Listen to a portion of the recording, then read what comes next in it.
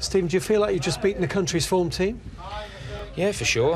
Tottenham are having a fantastic season. They've got world-class players. They pass the ball well, and they're having a good time. So it goes to show how well we've done today by getting the 3 points.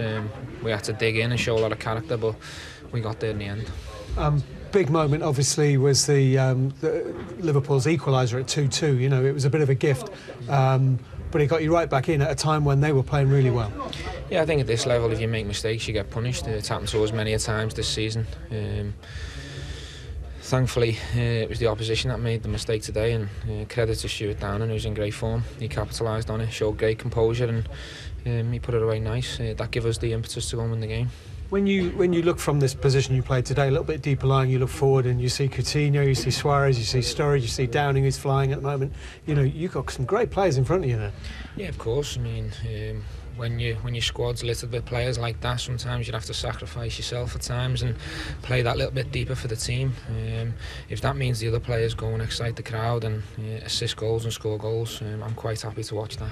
And obviously today, part of that job, along with Lucas, involved keeping an eye on Gareth Bale. How difficult is that?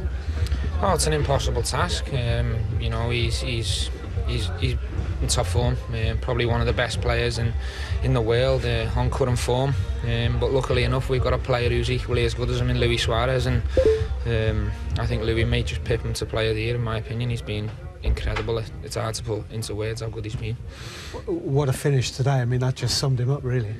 Yeah, of course, he's been doing that for us all season. You know, before the last deadline, we never got that centre forward in. He's almost carried this team on his own.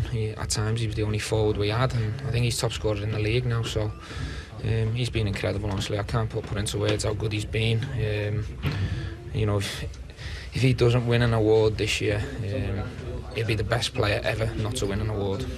And just a final word, if you would, about Jamie Carragher. 500 league games for. I mean, can you believe that might be the last big milestone in his career? You know, the number of games he's got left are dwindling all the time.